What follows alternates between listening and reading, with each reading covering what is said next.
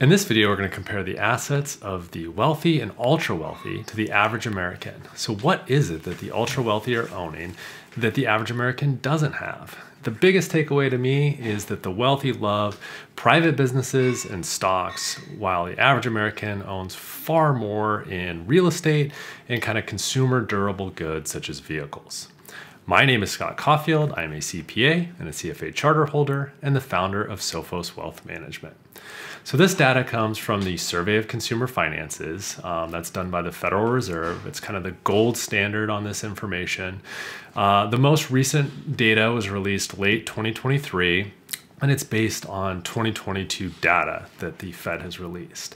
So what we'll see here is a chart, and it kind of breaks down the gross assets. So this isn't going to include any offsetting debt, but it's the gross assets by different net worth percentiles. So the first, real obvious takeaway, if you look at this chart, is that real estate is a huge component of the bottom 50% of net worth in America.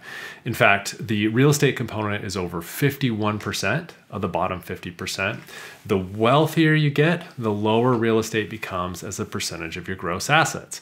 So between the 50 to 90th percentile, we're around 40%. The top 10%, it gets close to 25%.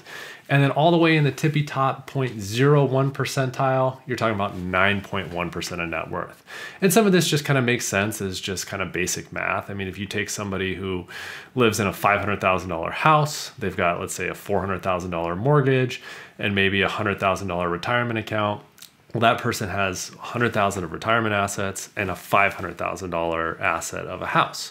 So in that case, 5/6 of their assets are going to be real estate versus somebody with an ultra high net worth. I mean, if they live in a $2 million house, but they own a multi-million-dollar business, they're likely to have a few million in stocks.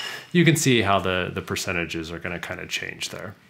Next category is consumer durables. So these are things like vehicles. This is going to be one of the biggest components here.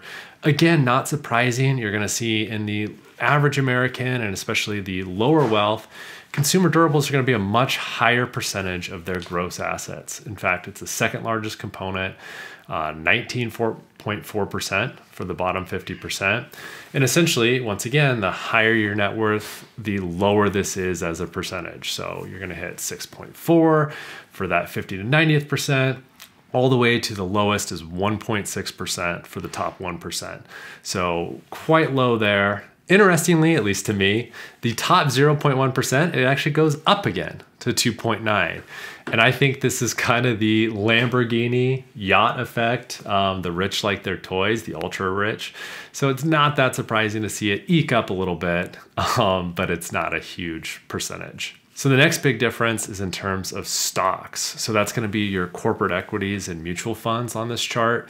For the bottom 50%, it's not a significant component of their assets, only 4%. As you get into the top 10% though, you're talking about 37.4%. So big percentage.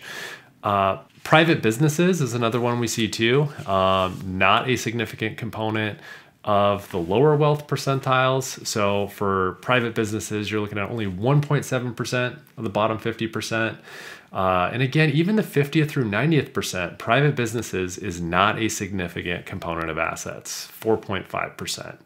But as you get into the top 10%, you're looking at 9.5, and all the way to the top 0.1, private businesses are nearly a quarter of their wealth or their gross assets.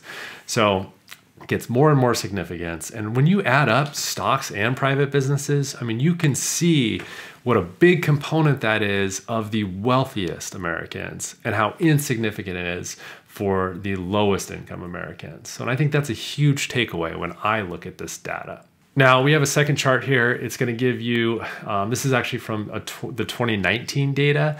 It's the same survey, just a little bit earlier data, and they've kind of sliced and diced it a little bit differently. It's essentially backing up all the same takeaways. You can see those consumer durable goods. In this case, it's labeled a little different, but you're a much bigger component of lower wealth percentiles than it is in the upper wealth, these other non-financial assets. Real estate, again, a huge component that shrinks and shrinks and shrinks the higher up in the wealth percentiles we go. stocks and private businesses become bigger and bigger, the wealthier you are. And the other interesting takeaway on this one to me is kind of these interest-bearing accounts. So like think savings accounts really doesn't change, which I think is just kind of fascinating, but not a super surprising takeaway.